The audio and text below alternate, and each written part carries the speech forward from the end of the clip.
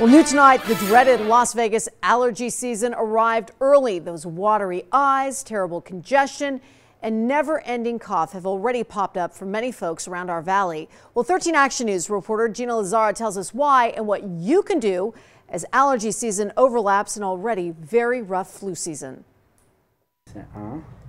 It's only February, and Dr. Joel Katz has already seen a ton of patients here at Allergy and Asthma Center in Las Vegas. 11-year-old Dylan Swanson is one of them. This weekend I was playing baseball and there was a bunch of pollen on the trees and it was really itchy in my eyes. His older brother has it even worse, dealing with breathing issues from his allergies. My oldest son, chronic stuffy nose, constant runniness, just wheezing when he's breathing. Dr. Katz says the warmer, moist winter caused ash pollen to go crazy earlier than scheduled, which also means we are set up to have a very strong allergy season this year. Now, ash pollen is what's causing a lot of the problems at the moment, and it's still building up.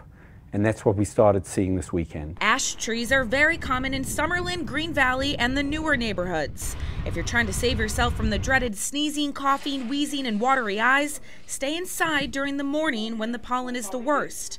And make sure to dust and vacuum. Congested nose. The doctor also points out allergy season hit early enough to interfere with our terrible flu season. It's possible you could be dealing with both at the same time. If you do have flu-like symptoms and you're going to have your allergies and asthma, you're going to get a double whammy and feel much worse. Dr. Katz says over-the-counter allergy medicine works great if used regularly, not just once or twice. But you should see a doctor if your allergies cause you shortness of breath.